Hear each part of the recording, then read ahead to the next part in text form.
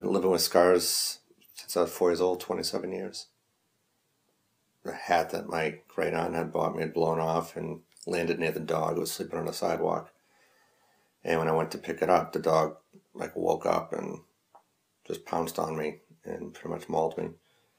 When I was spending 2 weeks in the hospital, from age 4 to I think 13 or 14, I had 3 or 4 plastic surgeries, 400 stitches. I was 31 at the time of the fire.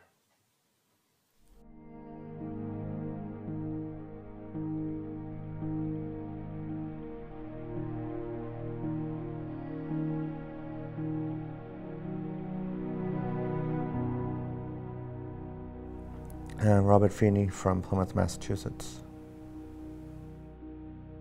I was living in Fall River with my girlfriend at the time, and she had 2 young daughters. We were in the process of planning our future. The night before the fire, we booked the reception hall and everything. Mark Kendall was one of my favorite guitarists.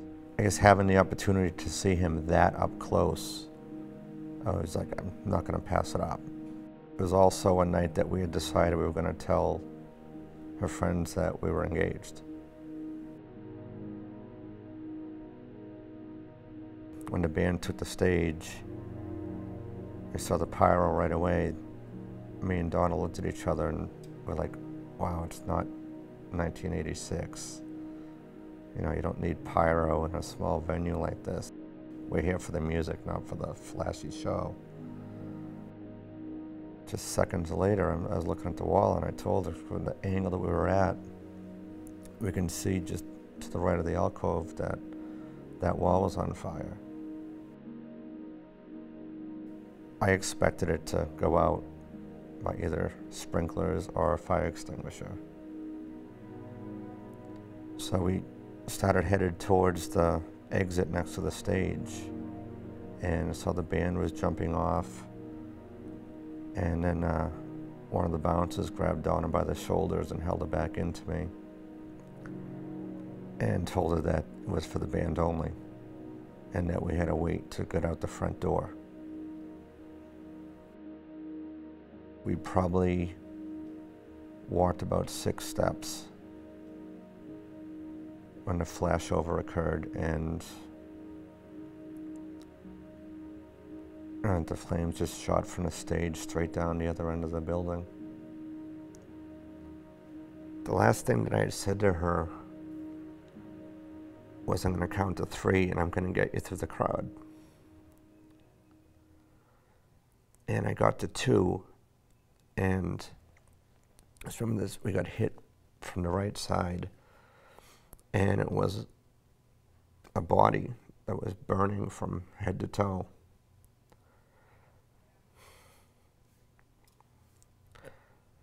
And fell on top of me.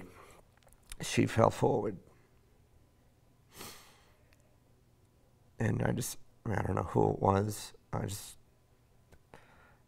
knew this person was keeping us from getting out, and I just did everything I could to push the body off of me. And so I just crawled to her and started pulling on her sneakers, trying to get her to move. And she wasn't moving, she wasn't responding. I couldn't pray to die fast enough. It was as silent as can be. There's no more screamings, no fire alarms. There was just crackling of wood.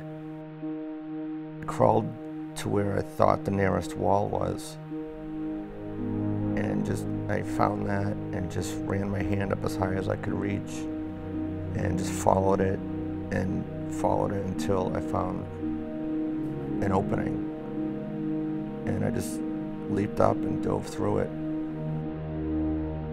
Kathy made it out. Donna, Mary, and Pam didn't.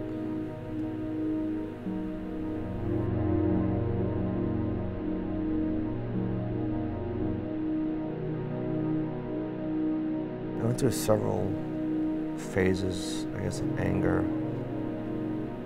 I went myself a lot. I bought the tickets. I insisted on going.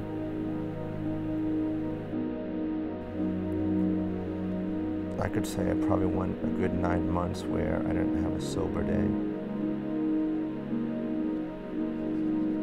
I went to a father-daughter dance with Donna's younger daughter. I think seeing the picture of us and seeing how I looked, I think I didn't recognize myself. And most of that was from the drinking. And the look on her face of having me there, it pretty much sunk in that there's still a lot more that I have to be around for.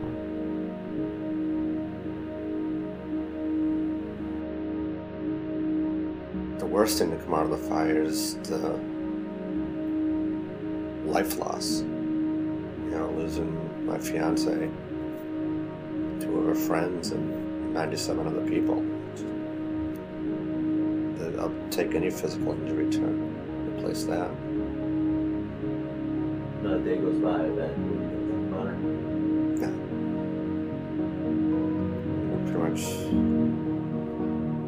multiple times a day, thought goes through my head, just various reasons.